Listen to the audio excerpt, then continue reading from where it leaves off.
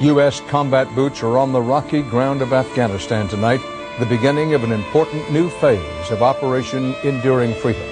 CBS News has confirmed that some of the U.S. Army's best trained soldiers are now in country.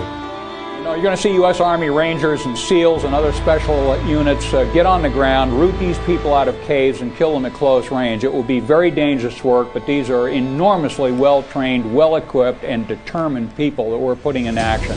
Pentagon sources have confirmed that the attack, the U.S. strike, has in fact begun.